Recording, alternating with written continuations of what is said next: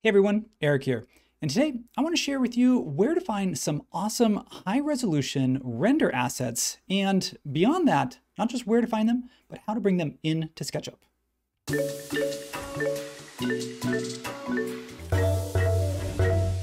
So I know render assets sounds kind of vague, and I know that when you think about where to find cool high quality models, you're probably thinking 3D Warehouse, good place to start.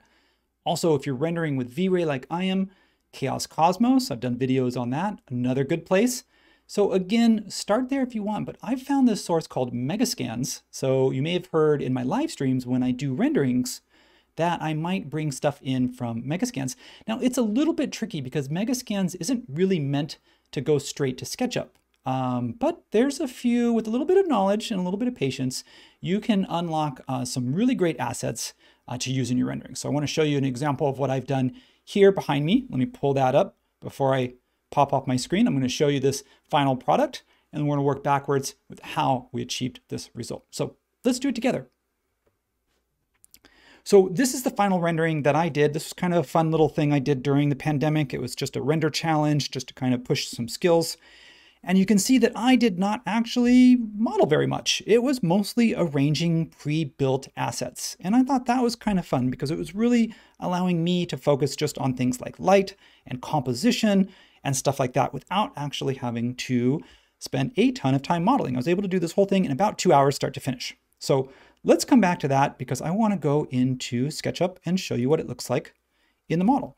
So you can see it's actually quite a simple scene. If I click here and then here, I'll just turn those trees off and that guy so that we can focus just on the Megascans assets. Now I'm going to show you where I'm going to show you where to get them and how to get them into SketchUp here in just a second. But each one of these you can see is an individual component. So for example, the fun part that I had was just grabbing something like this stair set and then maybe even tweaking it a little bit, scaling it, embedding it into the slope, and really kind of thinking about how these high quality assets would create sort of an interesting landscape. In this case, I was going with sort of like a castle ruins in the forest. And you can see each one of these are an individual object, some rocks, tree roots, moss, broken concrete pieces to kind of give this indication of like this trail that's almost been unused for many, many years.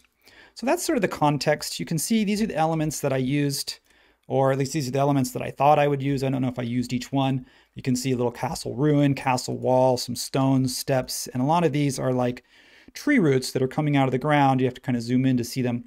And they're not super high detailed meshes. The cool thing about Megascans is this whole model is less than 2 million polygons.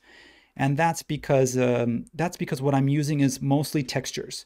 So I'm going to show you here how to use the combination of a low poly mesh.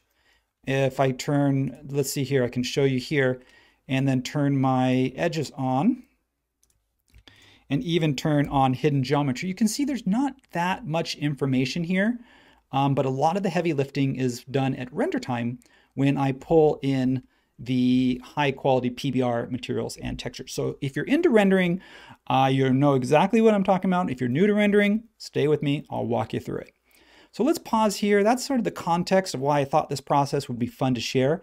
But let's go back in time, or should I say, let's leave SketchUp.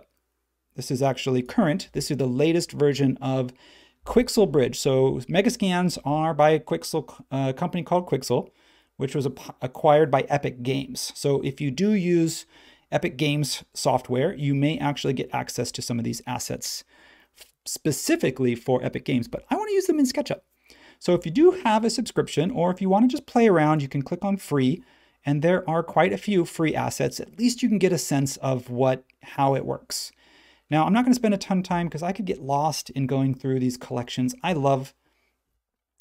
don't know why, I love going through like the environmental stuff and thinking about how all these different pieces come together to create a realistic natural environment. My background's landscape, of course, you can do this too.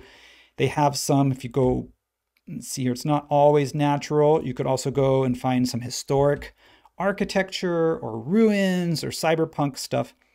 Now these are actually scanned objects. So they go out in the real world and they do high-res scanning of real objects. So it's not modeled, and that's going to give your renderings a completely different aesthetic. There is a difference between something that is actually real and something that is modeled to look real.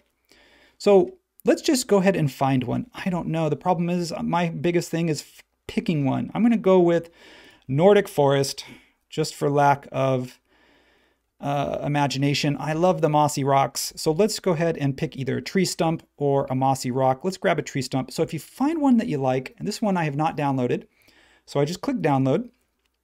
Like I said, I want to walk you through the whole process from start to finish, including finding the asset and then getting it into SketchUp and then rendering it. So once that's done downloading, we can kind of pop out of here. We found what we wanted.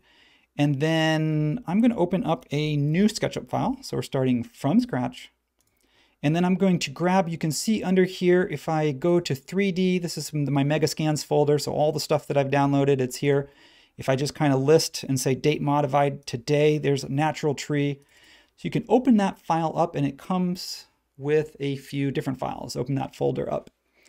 So it comes with some textures and it comes with an FBX with a few different levels of detail, 0 all the way to 5. So 5 being low detail, you can tell it's only 56 kilobytes. 0 being a little bit higher, less than a megabyte, still a small size for a mesh. Now I can't just grab this and bring this into SketchUp. It's going to say, sorry, it's an FBX. I don't understand what you're doing. I'm going to use an intermediary. It's an extension. It's a paid extension. I'm going to create a new composition. It's called Transmutr. There are other extensions that you can use as well. This is just the one that I'm familiar with, the one that works for me. So if you do find yourself working with other file formats, especially if you're, again, if you have Megascans, you can send your Megascans bridge assets straight here to SketchUp, but it's a little bit complicated because it requires some pre-setup. But you can see Transmutr already has that relationship with Megascans established. So that's cool. In this case, you might find the more common way to do this is just to drag and drop. So I'm going to grab this level of detail 01 or 1, which is just a little bit less than the full resolution detail for this mesh. Drag and drop it, and you can see there it is. Now it comes up by default, it comes up sideways. I don't know why that is. I'm just going to switch the up axis from Z to Y so that it sits on the ground. And you can see the number of edges. It's actually not that many. So now I can change this by simplifying the mesh, but in this case, it's already been simplified for me. I've already chosen the level of detail. What I do need to do before I bring it into SketchUp is I need to click over here on the Materials tab. So under Materials, it's basically going to say there is no material currently. It says your default material is just gray. Well, that's okay because it gives you the materials. So all you have to do is drag and drop. And I find this easier to do this here than later in V-Ray. The albedo goes over here to the color diffuse texture. The normal map goes over to the bump slot, but I'm just going to switch this little slider to normal. And then I'm going to come over here and find if there is a roughness, which is kind of shows whether it has any glossiness or not. I can drag and put that in the glossiness slider, but switch that from glossiness to roughness. Might give a little bit of shine like on the moss or the leaves where it's needed. And lastly, there is a displacement, so we can try that displacement and put that over in the displacement tab and see if that helps us. When you're all ready to go, you just click up here at the top right and say Transmute. It's going to ask me where to save it, so I'm going to create a new folder. I'm just going to call this Stump. You can call it whatever you want. And I'm going to save it there because when it saves it, it's going to copy all of those textures that I just did. It's going to save it to a new file. Pop over here into SketchUp.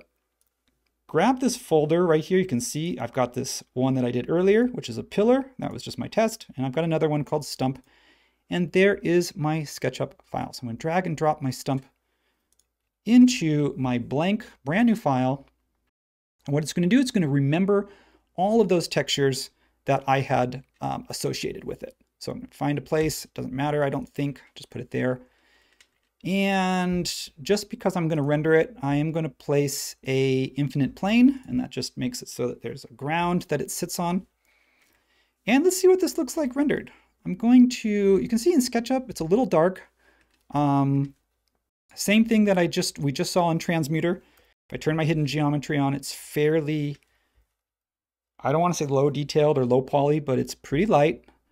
And if we just double check the size, we can also come over here to statistics and see that we're only about 30,000 total polygons, edges and faces, which is pretty good given the amount of detail in this awesome high-res stump. So let's go ahead and check our render settings. Sometimes I like to turn progressive off when I do this, just so this runs a little bit quicker for a demo. And I do like to also choose match viewport. That just helps me. And optional, but ambient occlusion, always fun. Who doesn't like ambient occlusion, right? SketchUp 2024 shout out. Let's go ahead and do an interactive render and see what this looks like. And there it is. I will add an exposure layer. I may pull my highlight burn down, my exposure up just a little bit. I think that just helps me see it better. I have to be careful that I don't blow out too many of my highlights here. And I'm going to say that looks good. So let's kind of pan around and get in like really tight. It might be hard to see, but if I changed the shadow settings, for example, if I change the shadow settings, you can see, like, watch here, you can see the detail of all of these little sticks and all of these little barks and all of these little pieces of the stump. You can see when you change the lighting, it's responding because of those PBR textures and materials.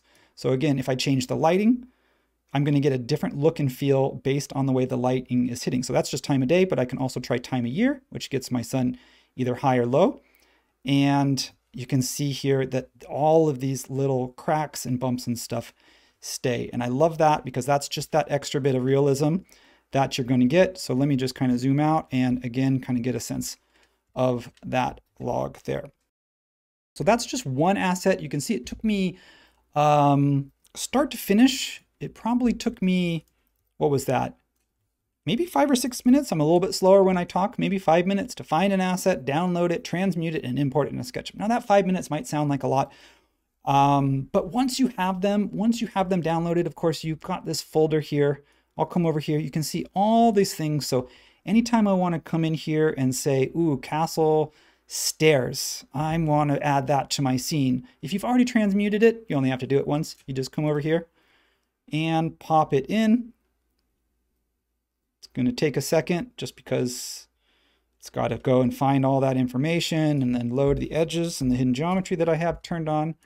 And there it is. So now I've got, not only do I have my stump as part of my render scene that I'm going to prepare, but I've got a really, really realistic looking set of stairs. And again, it just took me a couple minutes to get that loaded and SketchUp ready, and it's ready to go into my next piece of work or my next work of art. So I'm going to leave you there. I'm going to put the links in the description to both Megascans if you want to try it out. Like I said, there are some free assets that you can try. There's a subscription. If you want to only just subscribe for a little bit, for like a month, get a couple of assets and then call it a day, that's awesome. Of course, if you're doing this a lot, like you're rendering all the time, it may be worth the investment.